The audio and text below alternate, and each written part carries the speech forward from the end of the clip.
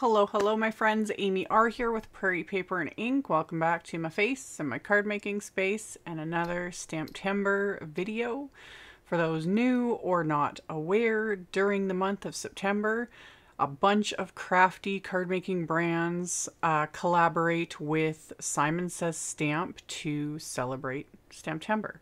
And they produce limited edition exclusive stamp sets that are only available while supplies last, and when they sell out, they're one and done, they're not restocked. However, I always link to the brands in the description box below my video because there is always tons to choose from, and today's video is no exception. This collab is with Colorado Craft Company, and they did another Anita Jerem stamp set. It's very, very cute, and I know they have tons of sets with her illustrations along with a whole bunch of other stamp sets and whatnot. So links will be below to what I used today, which I was gonna say everything, but I actually used just the stamp set.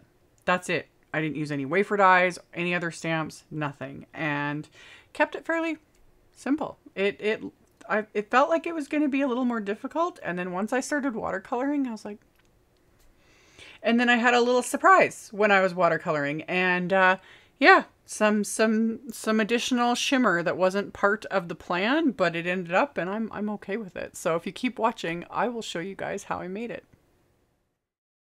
Alrighty, so this is the Colorado Craft Company My Muse limited edition stamp set, and this main image with the little mouse and the bouquet of flowers, if you get it and you get the coordinating wafer die set, what I would recommend is die cutting first, and then I've shown this in other videos, you lay the excess cardstock that you've die cut from, lay that out, and then use the die cut area to line up the stamp, because that long line between the little mouse and his paintbrush and the florals, because it's so thin, you saw there that I was like I wasn't having difficulty, I just kind of was, laying it out. But if I was die cutting it, you would want to be able to line that up with the die cut versus trying to stamp it and then die cut after, if that makes sense.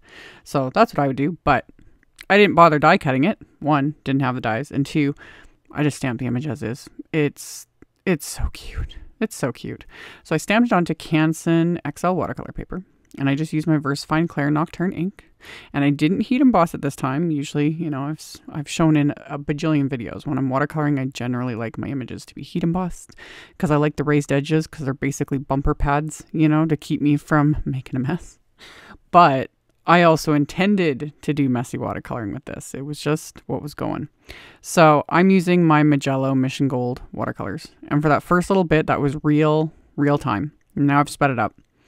This didn't take very long to watercolor. It's detailed, and yet there's not a whole lot here, really. Like, you got your little mouse, and then you got some florals and leaves, and you can do whatever you want. So as I started watercoloring the mouse, I noticed my brush had shimmer in it from whatever project I was doing. I don't even remember at this point. Everything's a blur at this point.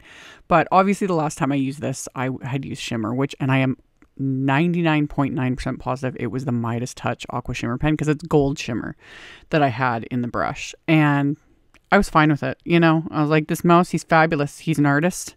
Of course he's going to be covered in shimmer, and I'll show at the end of the video, like I'll turn my flashlight on and show you guys, because it's just cute. So that also got, even like as I was rinsing my brush between colors and stuff, like it got on the florals too. So they're shimmery as well, which again, all for it, because I've always said you can never have too much.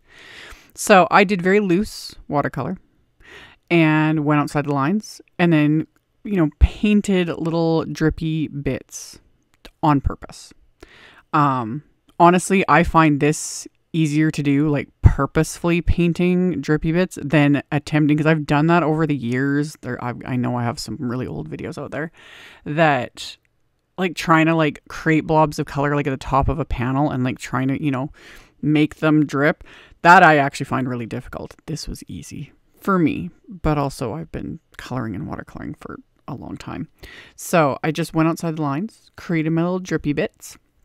And then I was just swirling my brush in the palette, and I did like a little bit of pink splatter, a little bit of purple splatter, a little bit of green splatter, just a bit, you know, because one, you can never have too much splatter either.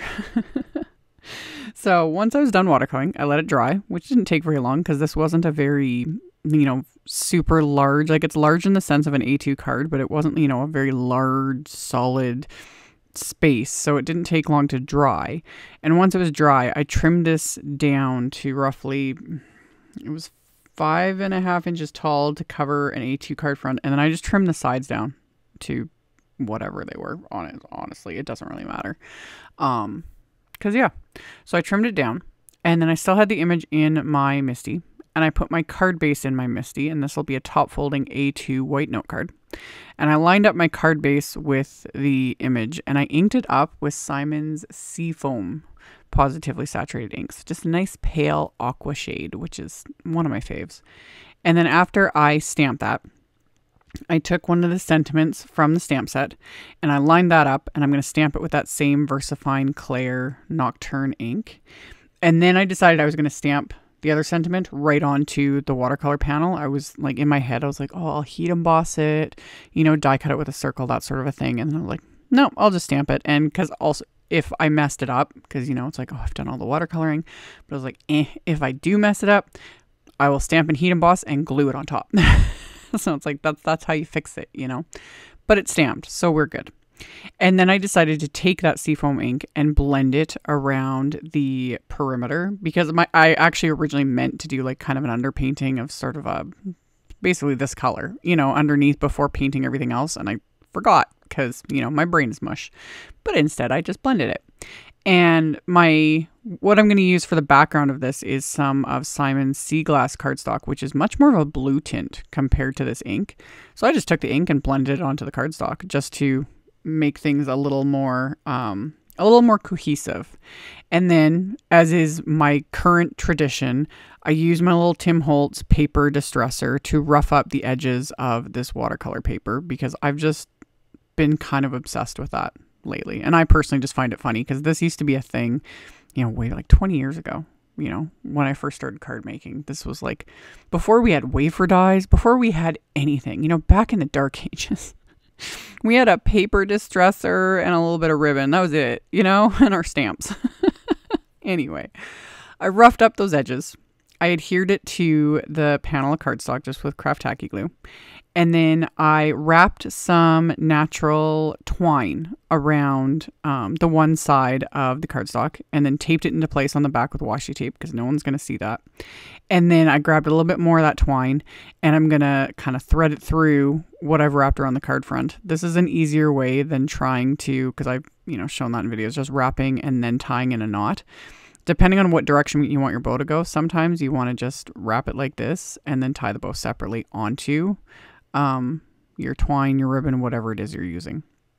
So that way my bow is like in the right position that I wanted. Anyway, tied that on there, and then I'm going to adhere this panel to my card base, and that's it. I meant it when I like, this is as like clean and simple as I can get. I didn't add any bling.